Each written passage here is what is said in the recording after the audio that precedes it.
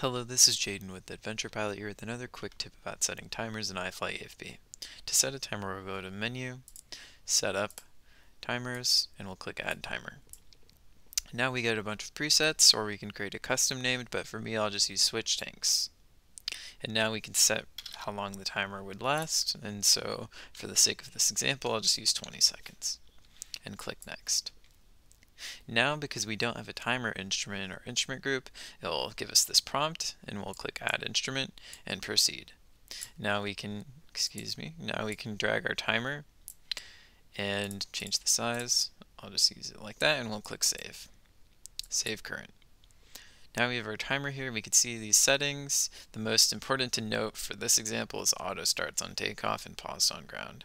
So now once I click the green arrow, our timer is set. We can see it says G, and that means it's on the ground. So it'll switch and start on once we get in the air. So I'll click close, and you can see our timer here. And now to simulate movement, so we can get in the air, I'll go to Menu, Start Simulation Mode, Show Simulation Controls, and yes.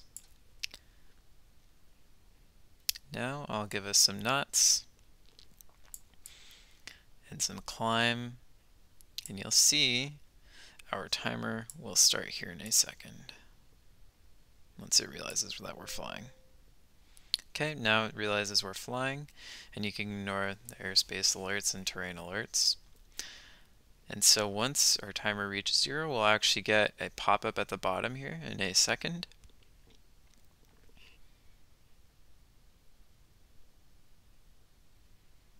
So now we have our pop-up for switch tanks. Once I click acknowledge, our timer will reset.